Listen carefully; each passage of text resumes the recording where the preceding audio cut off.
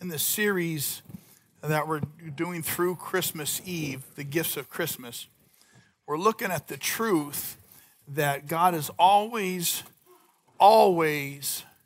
working to get our attention and to draw our attention to Jesus. He's been doing this from day one.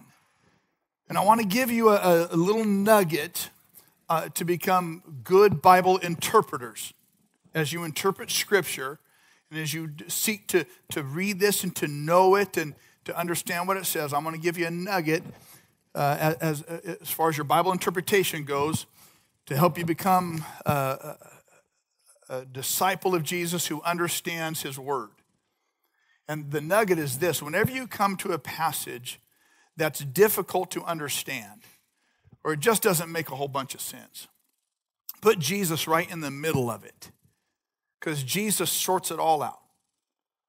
What we know from Scripture is in the New Testament, it records Jesus saying, all that was written in the law, the prophets, the Psalms, all the Old Testament stuff, he says it was all written about me. So if there's ever a part of the Old Testament that doesn't make sense, just seems odd, if it was written about Jesus, put Jesus in the middle of it, and he'll sort it out. Paul will go on to say that through the Scriptures, all the Old Testament, he learned about Jesus' birth, his life, his death, and his resurrection 3 days later. He learned all of that through the Old Testament. So if there's ever a passage that you come to and it's like, it doesn't make any sense, like this is great, put Jesus in the middle of it. He'll start to sort it all out because it's all about him. You understand that? So in your disciple, as you grow as a disciple, as a follower of Jesus, just remember that little tool. It'll help you. And to flesh that out a little bit, we're going to look at some Old Testament passages. We're going to put Jesus right in the middle of it. And we'll see through that how God has been working to draw our attention to Jesus all through the Bible. And hopefully so you'll see that he's still doing the same thing in the work of your life. You put Jesus in the middle, what's going on? He'll start to sort it out and draw your attention to him. This is so much so. In my mind, I go back all the way to Genesis chapter 3, verse 15. And that's the account after Adam and Eve have sinned, have gone their own, have chosen their own rules for living and sinned. God comes to them and says, this is what's going to happen now because you chose to do your own thing, contrary to my word. And he talks to them, and then he turns his attention to the snake. And God says to the snake, Genesis 3:15, I will put enmity between her seed, Eve's seed, and yours. In other words, I'm going to put enmity between her offspring and yours. But the word that God uses is seed. Now, if any of us understand human biology, when a man or a woman make a baby, the woman doesn't bring the seed to that equation. You understand what I'm saying, right? That's the man's job. But God says, I will put enmity between her seed and yours. Did God get the biology wrong? Did you ever notice that about that account in Genesis 3? Why does God say, I'll put enmity between her seed and yours? The reason is this. He was trying to draw their attention to this one who would come. That was born not of man nor human decision, but was born of the Holy Spirit, her seed. If Jesus had come from his seed, he would have been born of man. Jesus' daddy was not Joseph. Jesus' daddy was God. And so God refers to that equation as her seed, trying to draw people's attention to there's something coming. I'm doing something. You're not ready for it. You understand? Keep your eyes open. Pay attention. I said last week that most of us miss stuff because we're not looking for stuff. And most of us miss Jesus, especially in the Old Testament, because we're not looking for him there.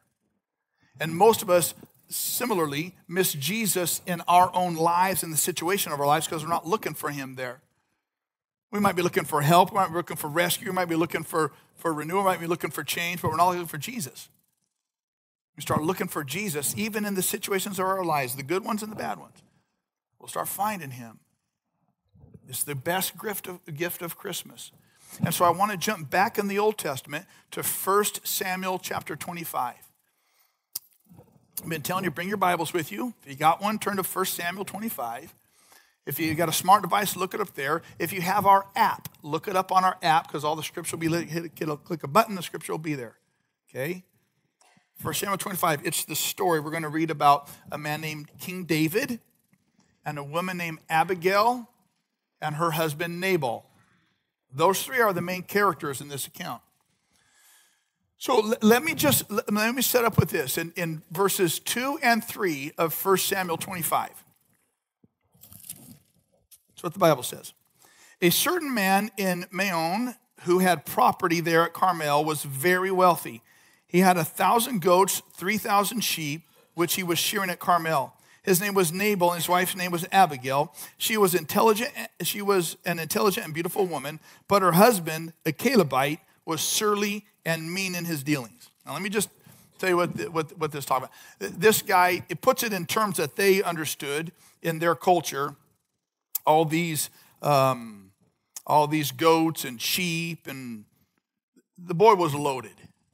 That's the best way I can put it. He was just loaded. Super wealthy. His wife's name was Abigail. The Bible says she was intelligent and beautiful. When it says she was intelligent, it means that she was incredibly wise and discerning. She's a Proverbs 31 type of woman, if you understand Proverbs 31. Like, she was righteous, she was intelligent, she's a hard worker. Like, she had it going. Not only that, the Bible says she's beautiful. There's 3 women in all of the Bible that this word is used of. So we could say she's one of the top 3 prettiest women in all of ancient Scripture. This word beautiful is used 11 times in the book of Song of Solomon, which, if you know that book, that's a pretty hot book. And so this woman, not only was she intelligent, smart, capable, she was drop dead gorgeous. And her husband, Nabal, was surly and mean. It means he was literally bad, malignant, and vicious. Okay, this was a bad man. It says he was a Calebite. Now, that was from the line of Caleb. If you know your Old Testament history, when Moses was spying out the promised land, he sent a bunch of spies in. Only 2 of those spies came back with a positive report of God's faithfulness and capability, Joshua and Caleb. And because of that, they were the only 2 spies in that whole generation that were able to inherit the promised land, 2 leaders of the nation. Incredible man Caleb was. This was of that, Nabal was of his line. All that goes to prove is, listen, you can have a good start, but not a very good ending. Like, some apples do fall far from the tree. You know what I'm saying? And so this one did. And so this was a beautiful, smart woman, very intelligent and capable, married to a very bad man. Now listen, let me say right up front, this marriage wasn't her fault. She was in a bad situation. Because back in those days, women really didn't choose their spouses. It was kind of an arranged marriage type thing. And so somewhere down the line, Abigail's daddy said, you know what, Abigail, I'm going to set you up with Nabal because that boy is loaded and he'll be taken care of. You don't got to worry about your future. Your retirement's secure. You're going to be well taken care of. We're going to worry about his character. I'm going to worry about his finances.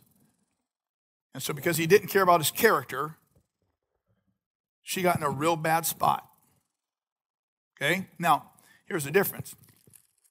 Arranged marriages in our culture don't exist anymore. And so sometimes, ladies, please hear me, especially you single ones, listen, don't choose a man for what he can provide you. Choose a man for the character that he already has. You understand that? I don't care what he does for a living. I don't care what his accomplishments are. You choose character over accomplishment every time. Because if you get yourself in a bad spot, that's your fault now. Because your parents didn't arrange it for you. Okay? Marriage is intended to last forever. That's the intent. And so you go into it thinking, this is the character of a man that I can follow, who will lead me well, and this is a forever thing. And if that isn't first in place, date somebody else. We clear? So if you read verses 4 through 9, this is the background of what's going on here. Nabal's got all this sheep and resources. And they just kind of sends these guys off around the countryside to graze and to take care of them. And King David, with 600 of his men, are in that same area. And as was customary in that time, because there were these marauding bands of warriors from different tribes and different nations, if they saw resources that were just out and about without being protected, they would just kidnap them all and take them as their own. And so it was customary that time for military men or those who had might to watch over these shepherds that were just scattered all around the countryside. And so David and his 600 men took it upon themselves to watch after Nabal's property and make sure that Nabal's interests were protected. You understand? You understand what we're talking about here? So you have this king, this benevolent, good, gracious, powerful king, who sees someone who has a need, though he might not recognize his need, and chooses of his own grace, of his own mercy, to take favor on him and protect him and bless him. The king didn't ask, or the Nabal didn't ask for it from the king. The king just chose to give it. And so in the course of time, David sends 10 of his men to go to Nabal and say, Nabal, this is how gracious the king has been. This is what he's done for you. This is his favor he's placed on you. This is a protection he's given you. Out of response for your graciousness to the favor of the king, give your own offering back to the king. Honor him as king. And that was a common practice. That those who were taken care of by an authority would give an offering back, would honor them as the authority that was taking care of, that was blessing them. So this was just customary. David wasn't shaking him down. You know, this wasn't any protection racket type of thing. This is just how it went, and it was understood. So that's what's happened. This benevolent, gracious king has showed favor and gave blessing to someone who wasn't looking for it, who didn't even honor him as king. Okay? Now, let's look at his response. Verses 10 and 11. This is Nabal's response. Nabal answered David's servants, "Who is this David?" He knew who David was. Like they were writing songs about David. David was the man. He knew exactly who David was. He's just dismissing him. Who is the son of Jesse? Many servants are breaking away from their masters these days. Why should I take my bread and water and the meat I've slaughtered from my shears and just give to men coming from who knows where? What a surly little punk. Understand, those who did not merit the favor of the king, King David, received the favor of the king. They didn't ask for it. The king just was benevolent to them and favored them. And all the king asked for was an acknowledgement of the king's benevolence, mercy, and grace and authority. Just whatever you can give it back. And what he got was an arrogant selfishness. In essence, what Nabal said was, why should I take my bread, my water, my meat for my servants and just give it away? Do you notice how selfish he is? Now, here's what I want you to understand. What we see in 1 Samuel 25 are shadows. Shadows of God the Father, shadows of the Son, and shadows of us.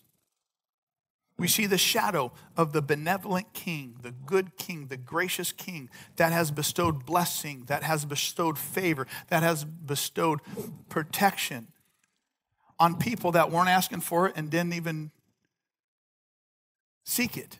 He just, because he's a gracious king, just gave it. And when that gracious king says, I want you to honor me as king and give me back in appreciation for all I've given you, you have a man say, this is my stuff. Why would I give that away? Do you see the shadow? How many times has that been our response in church?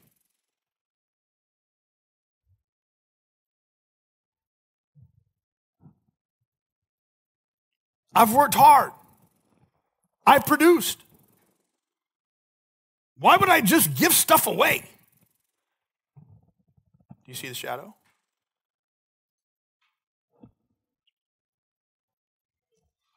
Look at verses 12 and 13.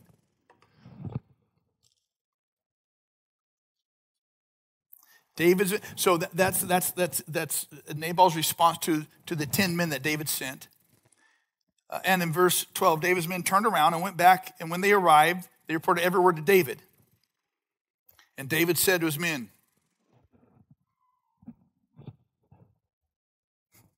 boys, get ready. He says, put on your swords. So they put on their swords, and David put on his. About 400 men went with David, and 200 stayed back with the supplies. So David and 400 of his men get ready for battle. What do you think they're going to do? There's only one reason a soldier puts on his sword. There's only one reason you chamber around. You understand? He's going to get ready. So this man who has received the favor from the king has refused to honor the king as king. And he's refused to offer anything back to the king in appreciation for all that the king has given him. And so the king issues his judgment. In rejection of me as king, the judgment is death. That's what King David says. Do you see the shadows? Do you see the similarities? God is working to get our attention. And he's working to draw our attention to his son and what his son has done for us. And he's been benevolent and good and kind and bestowed blessings. And when we reject him as king, there's only one thing that is his response. The rejection of the king is death. And that's what Nabal and his men are looking at. Now enter Abigail. And this is what the story is really about. Abigail was told what Nabal did. She wasn't privy to what Nabal did. She was responsible for what Nabal did. She was just told what Nabal did. And Abigail is the shadow of Jesus. And I love this about 1 Samuel 25. Because most of the scripture is written about heroes, not heroines. Do you understand? You women understand this if you've studied the Bible much. There aren't a lot. There are quite a few, but there's not a ton of these women who are heroines, especially these women who are pictures of Jesus Christ. Abigail is. And I love that. And so please, ladies, women, if you're a studier of scripture, study Abigail. Notice her character. Notice who she is. Notice how she responds. Notice that she is a picture of Jesus just like you are.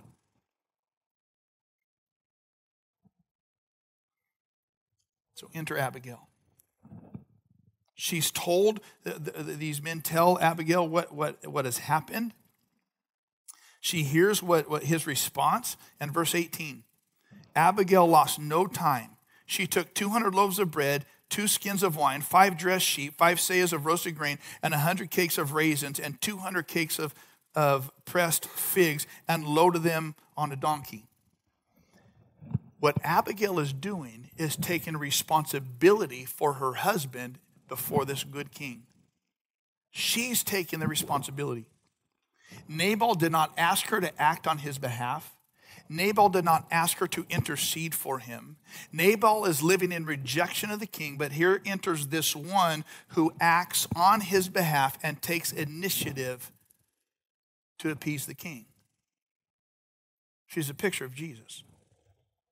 Look at Romans 5:8.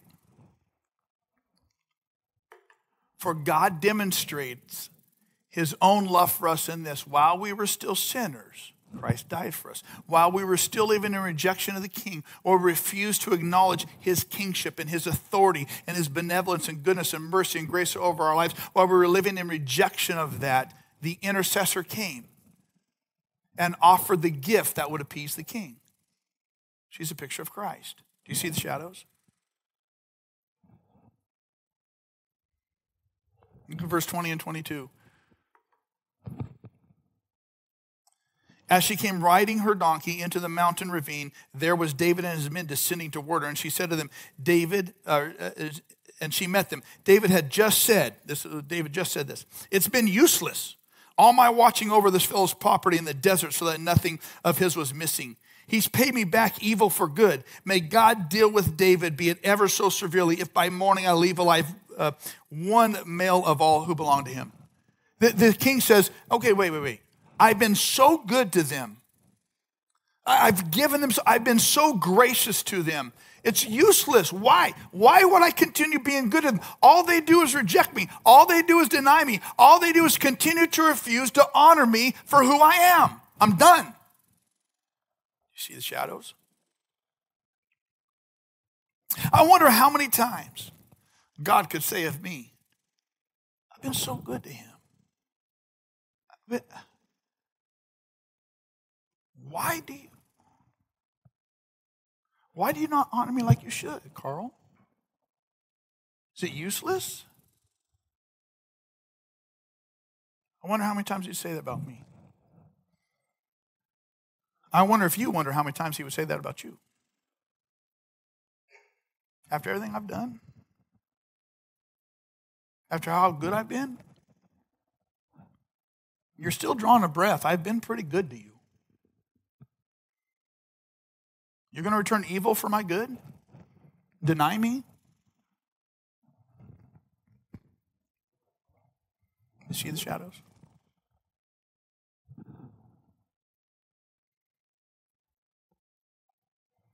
Basically, the king says, look, all the evil is going to come right back on you at my hand. And this is what the Bible says. Romans 3:23 and 6:23. For all have sinned and fall short of the glory of God. And the wages of that is death. Strap on your swords. You return evil to me for the good I've given you. There's one recourse. It's called the judgment of God because of our sin. But thank God for Abigail. Thank God for the intercessor. Verse 24. She fell at the king David's feet. She fell at his feet and said, my Lord, let the blame be on me alone. Wow. She says, let all of the blame of him fall on me. Who was at fault? Nabal. Who was innocent? Abigail. Who took the blame? Do you see the shadows? God's trying to get our attention. Isaiah 53, it's an incredible chapter. Read it sometime. It says, the Lord has laid on him the iniquity of us all. He took the blame. He bore the sin of many and makes intercession for the transgressors, the Nabals of us. Jesus says, Father, let Carl's blame fall on me. He's guilty. We all know that. I'm innocent. But let me take it. What a beautiful picture she is. I'm sure you see the shadows. Let me just make this editorial's note. This is one reason why how, as a married couple, we treat our spouses is so important. Because marriage was designed to be a picture between Christ and his church. And it was designed to be forever because Christ is forever committed to his church and will never leave it nor forsake it. And out of response for that, the church responds in submission and honor and never walks away. Even when one is guilty, the other does not hold that guilt against them. is Abigail and Nabal.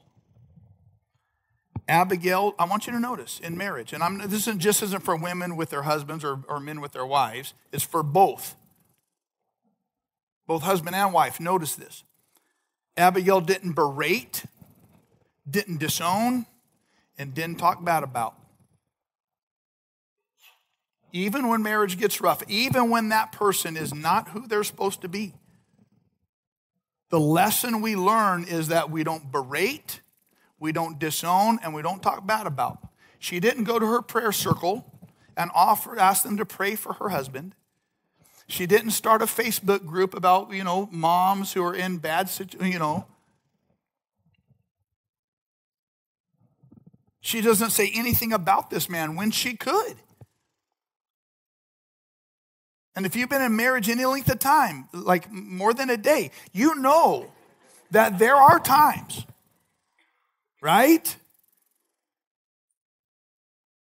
And this is why the Bible places such importance on marriage. Because the way a husband and wife treat each other is a picture to the world of Jesus' love. And that's why it says, submit to one another. And in submission, husbands, love your wives like Christ loved the church and give yourself up for her. And in submission, wives, submit to your husband and honor him. Because there's a spiritual, eternal picture that's at stake. And if you're not married, I would charge you to think about marriage like this. Not who do you like enough in marriage, not who can I live with forever, but who provides us the opportunity to be the picture of Christ to the world. That's the point of marriage.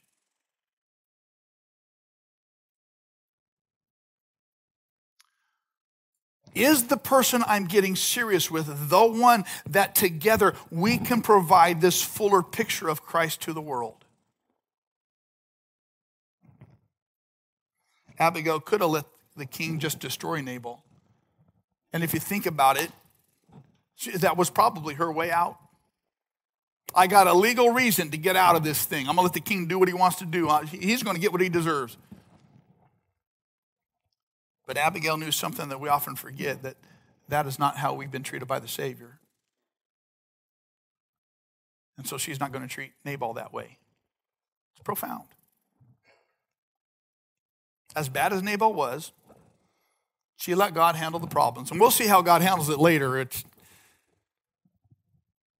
But I just want to make this point, that maybe the circumstance that you find yourself in right now is God's opportunity for you to be the shadow of Jesus to your huddle.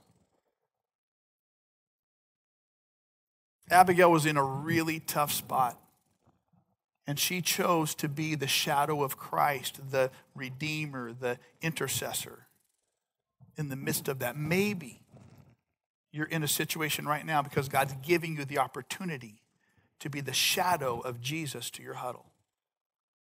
Just maybe. And maybe when we start to reframe our thinking that way, our prayer changes from God get me out, God change, to God help me be the witness of Christ in the midst of this. God's trying to get our attention.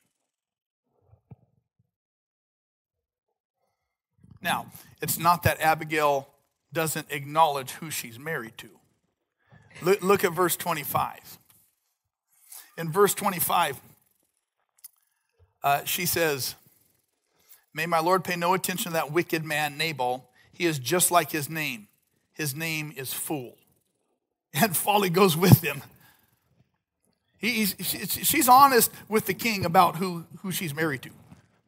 Now, she doesn't tell everybody else about how foolish she is, but she does talk to the king.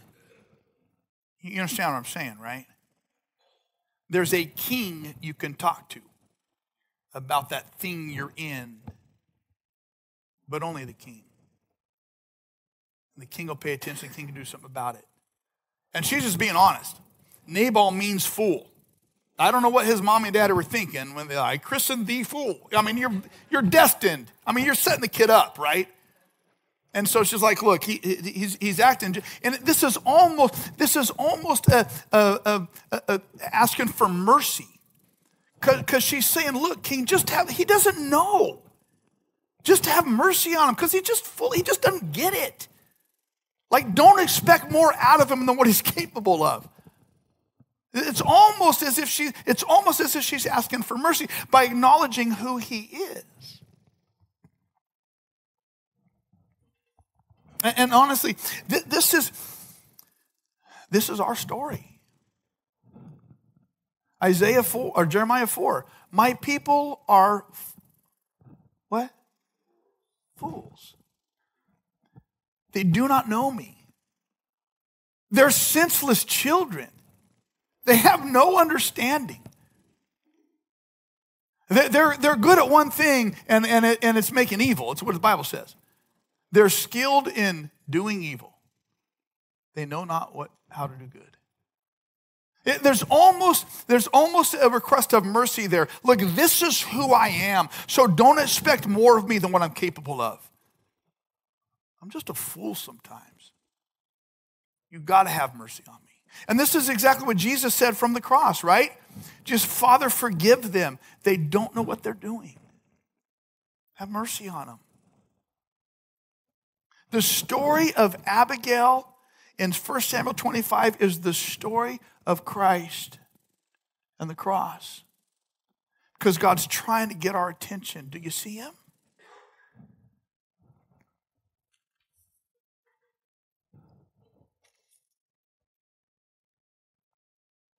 Verses 26 and 27, 28. Look what the Bible says. Now, since the Lord, this Abigail talking to David, since the Lord has kept you, my master, from bloodshed, from avenging yourself by your own hands, which you had the right to do. As surely as the Lord lives and as you live, may your enemies and all who intend to harm my master be like Nabal. You see, and you are honored, you're protected, you are right in all you do. And you're untouchable, is what she's saying. And then verse 27. And let this gift which your servant has brought to my master be given to the men who follow you. Please forgive your servant's offense. Who made the offense? Nabal. And she's taken it on herself. Abigail offers a sacrifice on behalf of the evil man. Just what Jesus did for us. Christ loved us and gave himself up for us as a fragrant offering and sacrifice to God. So there was the righteous, right king, right in all his judgments, right in leveling that judgment against this evil man, and intercedes for them, this person who offers a gift and a sacrifice to appease the wrath of the king so that the evil one isn't destroyed. I know you see the shadows. And it's all because of grace. The king looked after Nabal and all his because of grace. Nabal didn't ask for it, didn't deserve it. Because of grace. The offering was offered on Nabal's behalf. He didn't ask for it, he didn't deserve it. But it was grace. It's the story of Christ. It's a Christmas story. While we were yet sinners, he died. Like he came to earth when we weren't even looking for him. Because of grace.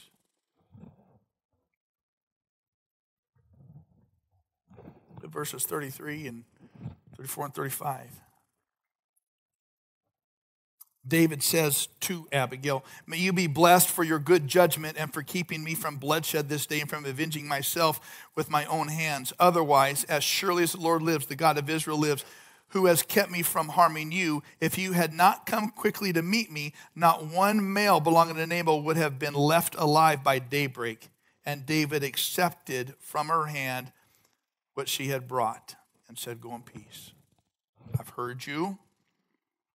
I've granted your request. This is the gospel. That the king offered the sacrifice that was given on behalf of the man who rejected him.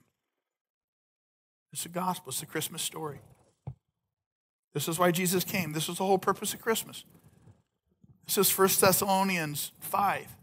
For God did not appoint us to suffer wrath, but to receive salvation through our Lord Jesus Christ. There was wrath that had to be paid and had to be leveled against our sin. And it was. It just wasn't leveled against us. Because of Jesus. and his free gift of salvation offered on the cross. But then this story comes kind of full circle, and it doesn't have a good ending for one of them. See, Nabal was acting in ignorance this whole time. He was acting in ignorance. He was still at fault. He was just ignorant at fault.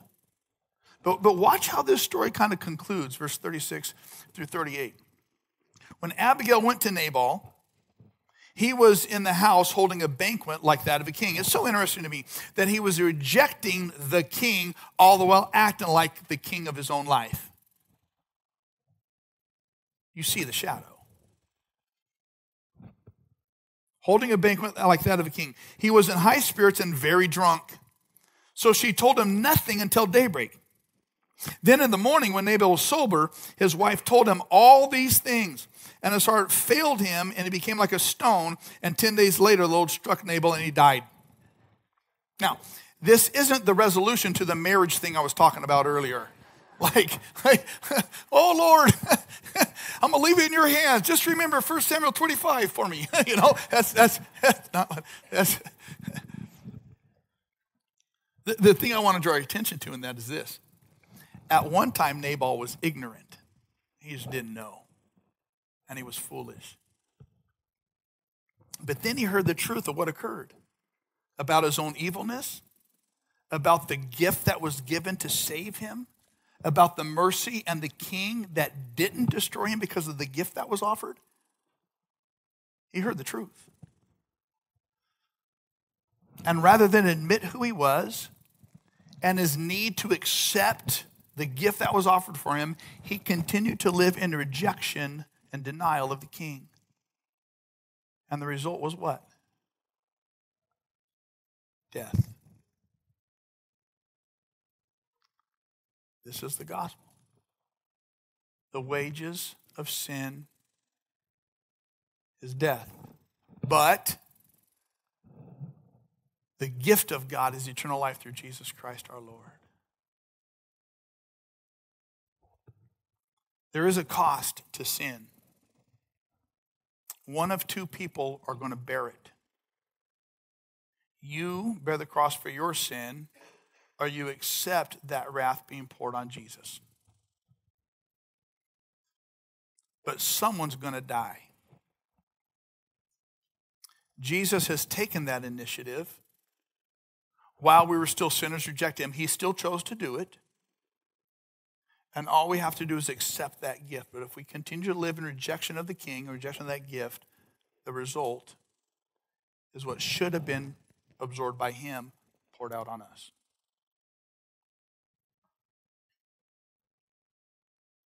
I know you see the shadow. Friends, this is the purpose of Christmas, and this is the gift of Christmas. That God is working to get our attention. He has from day one.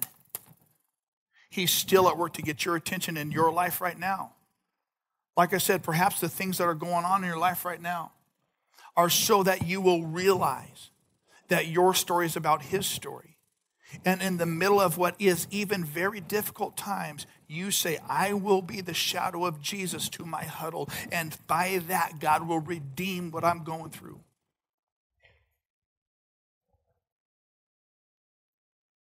He's working every day to get your attention and draw your attention to Christ. The question is, are you paying attention? The greatest Christmas gift that is ever offered is the gift of his son. And the greatest gift that you could ever offer is the gift of your life. Romans 12 says, therefore I urge you, brothers and sisters, in view of God's mercy, as the good king, to offer your bodies as living sacrifices, holy and pleasing to God. This is your true and proper worship. The best gift you could give is the gift of your life in response to the graciousness of this benevolent king who has accepted the gift of his son on your behalf to turn away his wrath.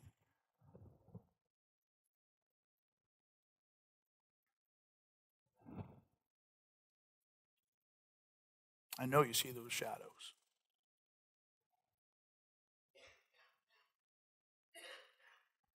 Pay attention. I want you to pray with me. Father, thank you. Thank you that you have loved us with an everlasting love. That while we rejected you, you chose us. That you will never leave us nor forsake us. Thank you for your mercies that are new every morning. Thank you for your faithfulness that is great. And thank you for your grace that blesses the undeserving, unmerited of us. In response to you, in response to what you've done, and in response to the gift of your Son given to us, we give ourselves to you. If you've never taken that step, if you've never solidified that relationship, today is your day. It's real simply done, and it is profoundly impacting. But the simplicity is simply and is accepting by faith. You come before God and say, God, I accept the gift of Jesus to turn my wrath on your wrath for me onto him. If you've never done that, I encourage you to do that right now. Father, I accept the gift of Jesus that turns your wrath for me onto him. I believe it by faith, and I accept it by faith. And today I choose you because I know you've already chosen me.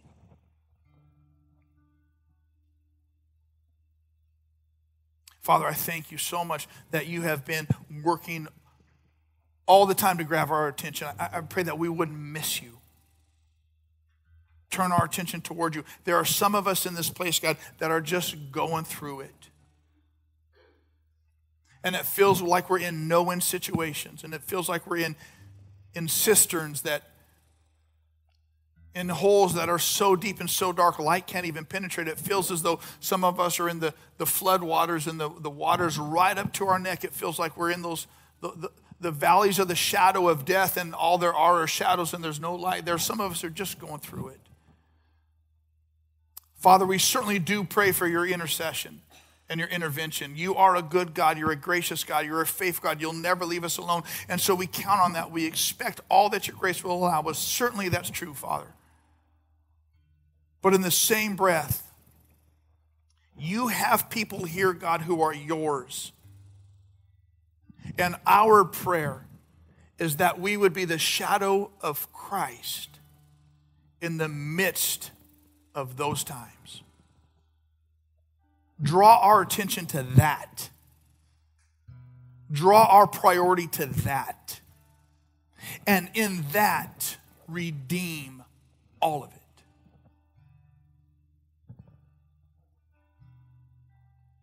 In your name I pray over us, Jesus. Amen. Listen, if this finally made sense to you where it hasn't before, I want you to tell me, either by filling out that card, give it to me, put it in the box back there, stop by the Start Here booth, let us know online. I want to be able to walk with you and help you in this. But if you have understood this and you're good with God, my encouragement to you is let the another understanding of the story of Christ and what's been done for you pull you and draw you and make it come alive inside you, so that there's a new level of passion, there's a new depth of commitment, there's a newness and a joy in crawling on the altar and giving yourself on the altar to God. Let it be fresh again and powerful again. He loves you. I would say one more thing. That if you want some other resources to help you understand some of the deepness of our faith, I wrote that book, Foundations, and it's at our Start Here booth. Just pick it up for free. You don't got to pay us anything for it. Just pick it up. I want you to grow in your knowledge and understanding of this thing called Christianity. Just pick one up as my gift to you. You got it? Yeah? Listen, I'm excited to go through next week. We're going to look at another part of the Old Testament and see Jesus in it. It's a lot of fun, man.